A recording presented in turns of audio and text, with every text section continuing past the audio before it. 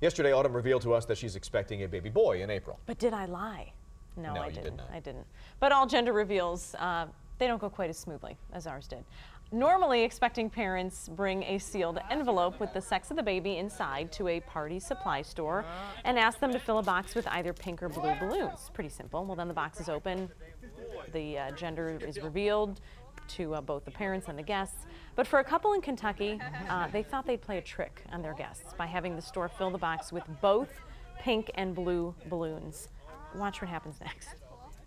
Ready? Uh-oh. Uh-oh. Boy or girl? Hold on. I don't know what's happening. One. You're having twins? I'm confused.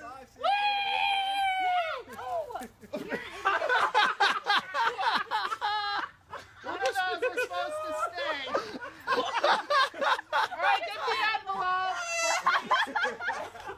Oh, wait.